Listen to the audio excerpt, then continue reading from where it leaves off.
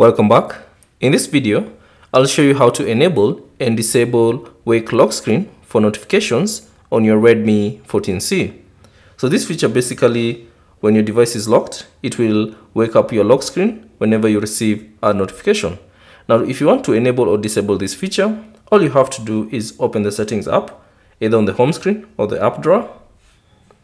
And then within the settings, scroll down and select lock screen. So tap on it. And then you should see this option, wake lock screen for notification. So by default, it's enabled. So if you'd like to disable it, simply tap on the toggle switch icon and that will disable that feature. Now, if you'd like to enable it back, all you have to do is tap on the toggle switch icon and that will enable the wake lock screen for notification on your Redmi 14C. So thanks for watching. If you have any questions, leave them down in the comment section below.